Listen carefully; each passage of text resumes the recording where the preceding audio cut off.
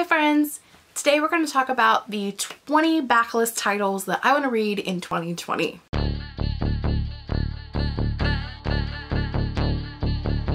You may know that I have a history of buying a quadrillion books and then not reading them and having a bookshelf that is a hot fucking mess. Bookshelf tour to come, January 2020. Look out for that. I have about 200 books on my physical unread shelves. That means I physically own and have on a shelf 200 books that I have not read. I wanted to pick out the 20 books that I want to prioritize for this year that I know are books that I am anticipating, that have been on my shelf for a little bit, that I need to read in order to get to other series by that author that are newer, just so many things.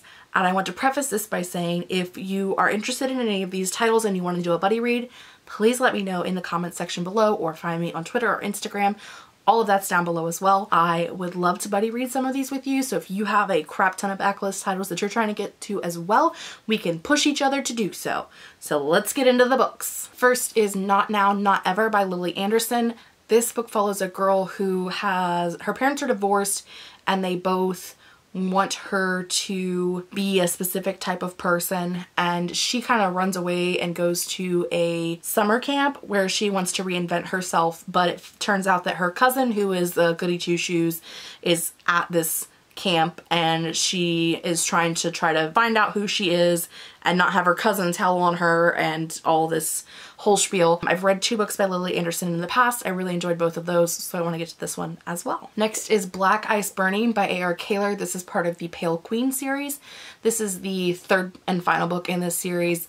I read the first 2 books probably 2014, 2015. Never read this one. Why? I don't know. It follows Claire, who is a human that was taken in by the Fae world because of something that someone else did. Basically, she is the daughter of a very important person to the Fae world, and so the queen decides to raise her as her own, but she raises her as an assassin. So Claire is an assassin who basically takes out the queen's garbage. People that the queen wants to get rid of. The series follows Claire finding out more about her mom and her past, her history, herself, and the world that she's in, because the world is kind of dying around her and she is basically trying to save the world, even though it's not really her world, it's the world that she grew up in. Next we have A Hero for Wanda by Toni DeLizzi. I read the first book in this series, probably 2017. and never read book 2 or book 3. This is book 2. Follows a human girl named Eva 9 who is basically the only human that she knows. She lives in like this little pod underground and she has a android that takes care of her, and she is on a journey to discover more humans like herself. It's a really interesting world. It has amazing artwork. It's not a picture book, but it has artwork in the chapter titles that's just gorgeous.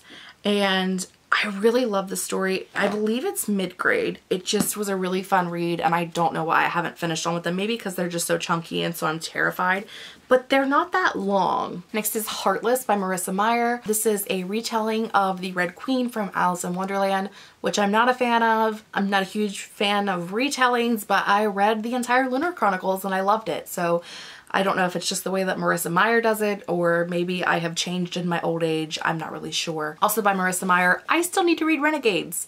I know that this series follows superheroes, supervillains, and then the point of view is, are the superheroes actually the superheroes, or is it the other way around? And these are chunky babies too. The 3rd book I believe came out last year. Everybody is in love with these and I haven't picked them up yet, and I don't know why because I love Meyer's writing. Then we get to a thriller, If We Were Villains by Emma Rio. I know quite a few booktubers who read thrillers that really enjoyed this book, and it basically has one of my favorite plots from thrillers in that it takes place during 2 timelines.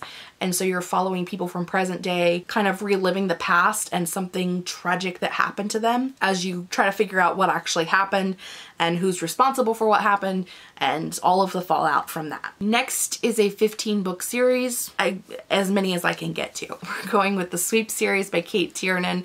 I read the first book, Book of Shadows. This is a bind-up. There are 5 bind-ups with 3 in each book. I read the first book, I really enjoyed it, and I keep saving them for October.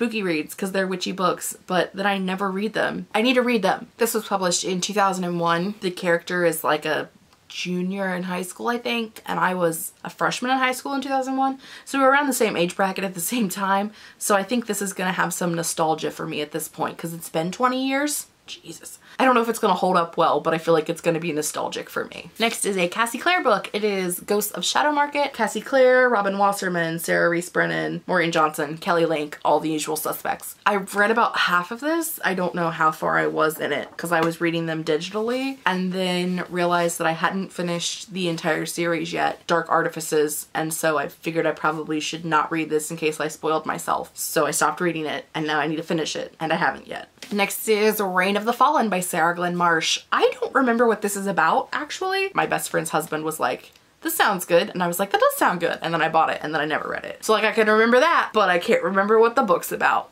So here we are. Next is These Witches Don't Burn by Isabel Sterling. This book takes place in a world where magic is a real thing and they live in a world where people know that magic is real. It's her and her ex-girlfriend, her best friend, and a new girl in town, and they kind of have to come together to figure out these murders that are happening that are being performed by magic, and it's a whole spiel. It sounds like a really fun time. If you haven't noticed at this point in your viewership of my channel, I like witchy books, probably because I'm a witch. I don't know, there could be something to do with it. Next is Capturing the Devil by Carrie Maniscalco. This is the fourth and final book in the Stalking Jack the Ripper series. Came out a couple months ago, haven't read it yet. I'm a horrible person. This series follows a girl named Audrey Rose who just wants to investigate murder, cut up bodies, try to figure out who the killer is. Like, she's super cool. And it's set in the 1800s, so of course that's highly frowned upon because she's a lady and she has to like be fragile and gentle and wear skirts and faint at the sight of blood. But she does not conform, and she has a really cute man friend, and there's a lot of drama. It goes over some major actual true life crimes like Jack the Ripper and Dracula and a cruise ship killer, and I'm trying to remember who this one is, but I can't remember who this one follows. Speaking of books that came out in series that I've been reading and loving but haven't picked up yet, The Tyrant's Tomb, the fourth book in the Trials of Apollo by Rick Riordan. This one came out, I think, in September. Haven't picked it up yet. I pre-ordered it. It's been a weird end of the year, guys. This series follows the god Apollo after the events of the Heroes of Olympus series, where he has been cast out of Olympus by Zeus and he is not enjoying his life at all. He is put in the body of a human teenager and he has to fight his way to getting back to Olympus. I'm gonna say this and I don't know how I feel about it. The next book is Shadow and Bone by Leigh Bardugo. This is the first book in the original Grish trilogy. It has been renamed the Shadow and Bone trilogy, and I think that's just so it doesn't get confused with the entire Grishaverse, but I could be wrong. I have no idea what this book is about. I hear people talk about it all the time. I hear people talk about Six of Crows and Crooked Kingdom all the time, and about how it's about a group of 6 questionable moral people who are doing a heist. I have no idea what this is even about. So yeah, want to read these this year. I'm really interested in reading Six of Crows, and I know that they take place in the same world. And I am that person who wholeheartedly believes that even if this isn't exactly what I'm looking for, I don't want to read that and love it and then go into this knowing what happens to the characters in this from reading what takes place after. So I'm a firm believer in reading chronologically, regardless of if the first is something that you seem interested in or not, just to not spoil yourself on things that happen in the future.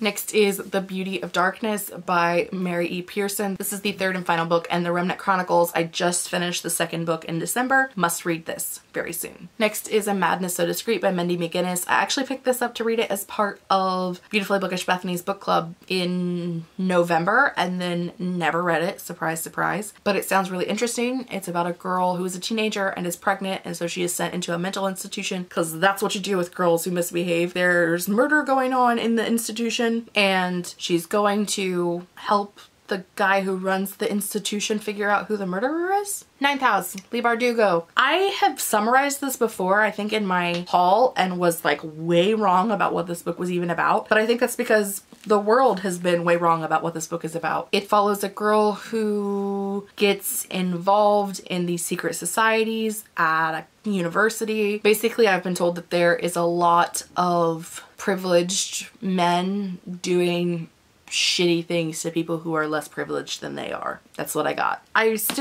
Some people have really loved this, some people have not loved it because they didn't think it lived up to the original hype. I'm very interested to read it just because it seems like something outside of what I would normally read. So for that reason, I'm excited to read it. And also, you know, Leigh Bardugo, she's on my list of 10 authors I need to read and I haven't read yet. Spoiler alert, that video is coming up at some point, I don't know when. Next is The Guinevere Deception by Kiersten White. This is a retelling of King Arthur and the Round Table, which King Arthur is one thing that I super love. Basically, the premise that I have heard is that Merlin did something to set Guinevere up as a protector for Arthur, and she is a fae, and so she's a changeling that was switched out for a human girl and married to Arthur so that she could protect him. And I have really loved some of Kiersten White's works, and I have DNF'd some of Kiersten White's works, so not sure how this is gonna go, but it looks pretty short and I want to get to it. Next is The Bromance Book Club by Lyssa Kay Adams. I heard about this from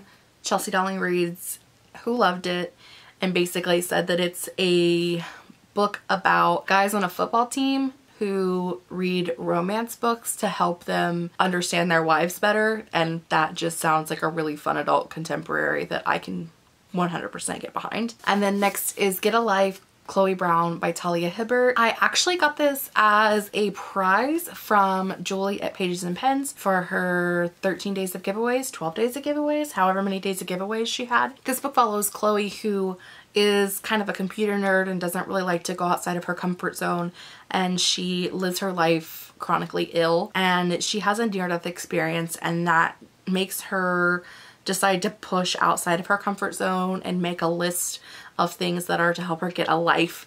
And she enlists the help of her really attractive handyman at her apartment complex.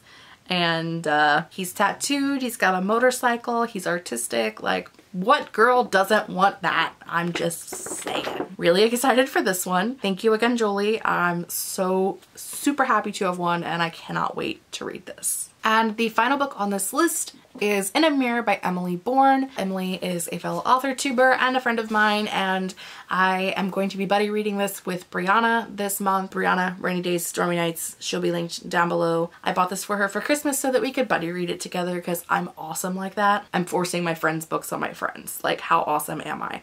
Also, speaking of friends, you're my friends, and if you haven't bought this book yet, you should definitely check into it. It's about twin sisters who are kind of on opposite sides of the spectrum. One's kind of preppy and happy, and the other is a little darker and a little more punkish, and follows their story, and it's I think highly character driven. I haven't read it yet, so I don't know. But yes, this, and if that doesn't sound like your thing, if you like things with more magic, then you should check out my friend Becca's book, Riser. It's right there. It sits behind me in all of my videos, and it involves a girl who can raise the dead. So check that out if you haven't, because I have friends and they write books and they're cool, and I'm just here to make my other friends read my friends' books. So those are the 20 backlist titles that I want to get to very soon, hopefully in the first few months.